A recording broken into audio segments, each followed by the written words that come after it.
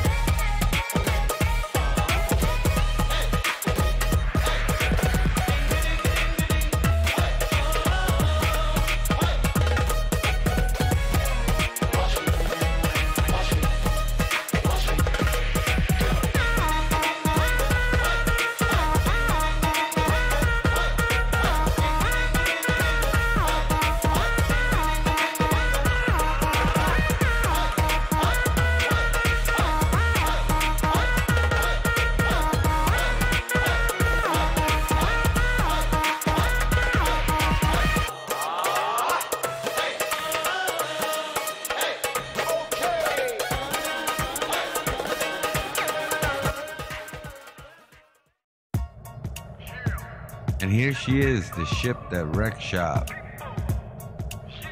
Nonetheless, she is a T6X. Fair warning, the modifiers are off a bit. I haven't finished off. This will say accuracy, critical damage, damage times 4 when it's finished. And I have 3 of them. Variant phaser tanks. They actually reduce your threat, but if you're doing more DPS than else on your team, obviously you're gonna pull the threat. Dark matter torpedo, quantum torpedo, meta. It helps your chemosite to proc and just paired with its own phaser beam array, the wide angle, and it's just shy of being a single beanbag, firing 2 times. You have a colony deflector dish. I have not re-rolled it, so it is still regen, hull, shield, impulse, brain, weapon, and shield. Competitive engines. So every time I hit a firing mode, I get a burst of speed.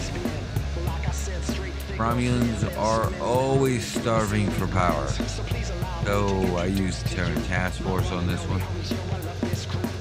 Just +2 all power system, and the weapon power bonus. Okay.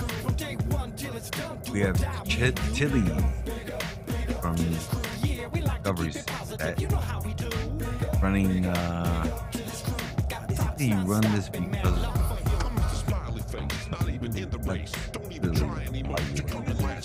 not the best shield in the game. There are better shields. So I have the Reputaion Enhanced Omnidirectional. Now this one's interesting because you can't re-roll it. You just rerun the mission time after time until you get a drop. Build. Paired with that, we've got a biomolecular phaser turret. And that little 2% in green just means that I hit tier 6 in that reputation build. Doing your reputation every day is really important. Doing your endeavors, and your duty officer missions, because like this is a duty officer right here. Build mastery. That's from the bio set. Here we go. Assignment buff, starship sector, travel speed, weapons training, and this from the, if your fleet runs the combat booster for the entire fleet, you'll get this one. Okay. So on the other omnidirectional, we have an omnidirectional covert phaser. The idea here is that all the weapons can fire forward. Okay. So the Reputaion omnidirectional with its console, it gives you power transfer rate, hull restoration, and starship hull capacity. When we go to more, when it procs, it gives you 5% fire cycle haste, so you shoot faster. Then we have the hydrodynamic comp here for +3 to engines, auxiliary, 22.7 weapon accuracy, and 30.3 flight turn rate. When we hit more, we see that the 2-piece gives you 7.5% bonus phaser, disruptor, plasma, and or Tetrion energy weapons. 2% increase chance of biomolecular weapon. Yeah. Alright, basically it's with this turret right here. So I can get the 7.5. And the 2% is when this thing fires, if it hits the hull, it kind of leaves spores behind. And those spores then explode on the enemy's hull. This is a standard if you're only going to buy 2 consoles from the Lobby store. It's going to be these 2. Okay. This is the Bio Infusion Circuit for 29.5 Starship hull capacity, 29.5 hull, control efficiencies, and 26.2 crit severity. Very important nowadays. This is the other Lobby console. It's the Tachyokinetic Converter with 29.5 to control, 39.4 flight turn rate, 1.3 critical chance, and 13.1 to crit severity. These are fairly cheap on the exchange. So you have your point defense bombardier. Her being Romulan though, you have to get it from the Lobby store. 400 Lobby, or I think it's 100 million on the exchange. Or you can just get the ship, the Atlas. Comes with it. So, actually I think the Atlas. That is 25% of projectile damage, 1% crit chance. Then one of the arguably best consoles in the game, the Dynamic Power Redistribution Module. Yes, I get tongue-tied. I take a lot of meds. Leave me alone. All damage resistance ratings, directed energy damage, and when you click it, it has this little clicky here, right? So when you click it, plus 40% bonus damage while above 80% hull, plus 100 damage resistance rating, plus 500% hull regeneration. Sometimes I use it offensively, sometimes I use it defensively. This console, the Domino console, is again one of the best consoles in the game. I've seen a lot of people use it even when they don't use phasers. Okay, it also comes with a clicky, which is this guy right here. And when you click it, you get 25% fire cycle haste on all energy weapons, 25% bonus, all damage. Yes, all damage. That includes science abilities, torpedoes, anything. If you throw a soda can out your window at the enemy, it gets bonus damage. 100% recharge speed for torpedo weapons.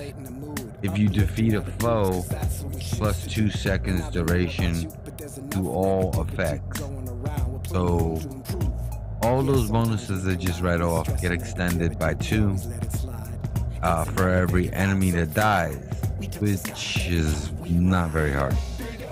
I do have a vulnerability exploiter, phaser, and crit severity. I have the third piece because the torpedo and the beanbag and this make the third piece. And this is kind of meta nowadays also, which is 3.9 critical chance, 7.9 to weapon power setting, and a whopping 157.5 shield penetration. Okay, so I have the 3-piece set on, so we're going to go ahead and click more. At 2-piece, you get an additional 1% crit severity, up for 20 seconds, stacks up to 25 times. At 3 pieces, you get this omnidirectional dark matter torpedo that fires at any enemy around you below 50%. So that's really nice. And then I have 3 vulnerability locators for phaser and additional crit chance. Now let's go into traits. So we're using self-modulating fire, outgoing critical hits, your energy weapons and projectiles gain 50% shield penetration. Beam barrage that you get from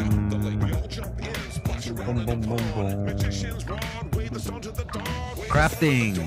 What the hell is my crafting? Okay. R&D. When you hit level, I can't remember if it's 13 or 15, you will get that trait, Beam Barrage. Alright, and it's 2% all beams damage over 30 seconds, stacks up to 3 times. I have the trait Operative for more crit chance, more crit severity. Context is for kings. If you take damage in the past 3 seconds, you gain damage resistance. If you don't, you gain 1% bonus damage. Pretty cute. Duelist Forever. 5% all damage for 10 seconds. Plus 5 accuracy for 10 seconds. Fleet Coordinator. Plus 2% bonus damage per team member. Self-included, up to 10%. Now, I don't know if it's a glitch at the moment, but when I fire my fighters, I'm getting the full 10% even when no one is near me. So something's a little wrong there. But okay. So we got good day to die on here also. Basically it turns, I don't have it there, so I must have it on my spam bar. Here it is. Your go down fighting into a reusable buff, so it's plus 20% damage resistance rating, plus 50% to all damage. And since that trait is slotted, it's going to cool down really quick, and you can use it again and again and again. Please take note, on my spam bar, I do have, the first thing on here is emergency power to weapons, which does interfere with my build from the inquiry trait, but not too much. Okay. Am I using it? No, I'm not. I could use preferential targeting, because I have scatter volley and beam overload, but I chose not to use it on this build. Then I have my go down fighting, my alpha, and my beam fire at will, which works with the supercharged weapon. Now, here's how I understand this works, champ. If you have 3 types of weapons on your ship, 2 of them will be supercharged and will get these bonuses. If you have 2 types of weapon, one or the other will get the supercharge. Okay? Intertwined matrices, so I get a torque spread every time that gets set off. One of the best traits in the game that, oh my god, cryptic. Put in the lobby store so my KDF officers can use this. This is Terra Goodbye. It comes off of the Mirakani. Super weapon ingenuity. I had to think about that. This comes off of the monkey ship, I call it. The Zindi primate ship. Weapons hot, deflected full. It actually goes higher than that in combat, by the way. So it'll give you a temporary hard shield that will stop torps. There is some leakage when it comes to exotic abilities, but it also gives you 5% fire cycle haste for 30 seconds. So not only do you get a defensive bonus for using this, you get fire cycle haste, and the more you shoot, the more damage you do. So it's a no-brainer, right? And the last trait on here is weapon emitter overdrive. When using a beam or a cannon, bridge officer ability for 20 seconds, you increase weapon power drain by 50%. And you get crit chance and accuracy. On the ship itself, Kylo's duality. Now remember when I was showing you the ship?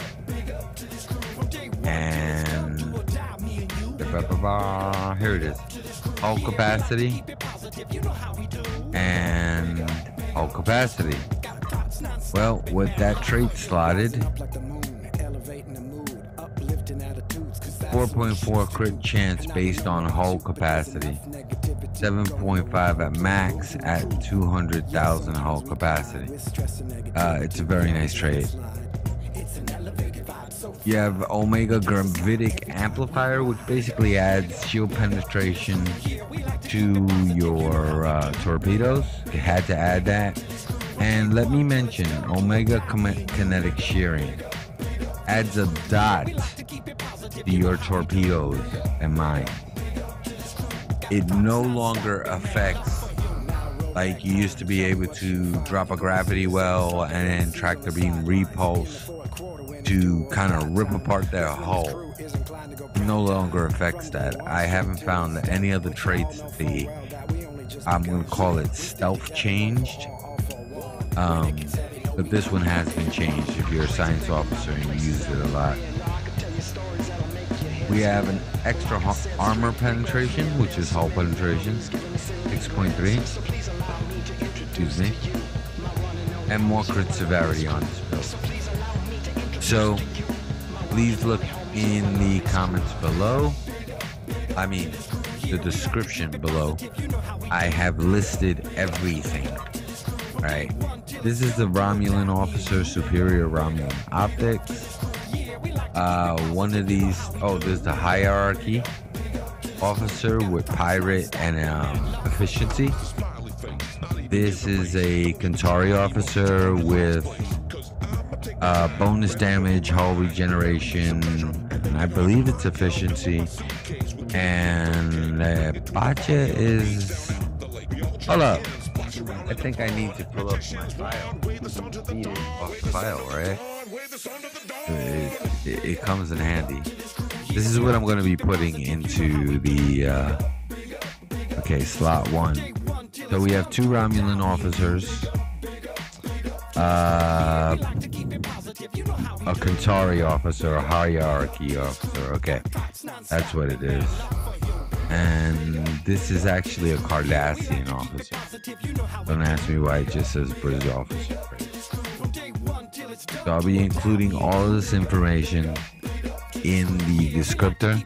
I will also be including other channels that do really, really high DPS. On this channel, slowly but surely, you're going to see less and less Romulan builds with all Romulan characters. You're going to see more human captains, Vulcan, etc.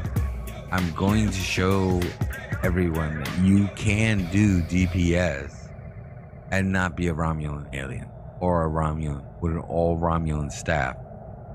You can be your dream character. You can be that captain. You can be your Vulcan science officer and hit 200k. You know, you will not hit ultimate numbers. I really, really doubt you'll be able to do that. But yeah, the channel is going to go in that direction.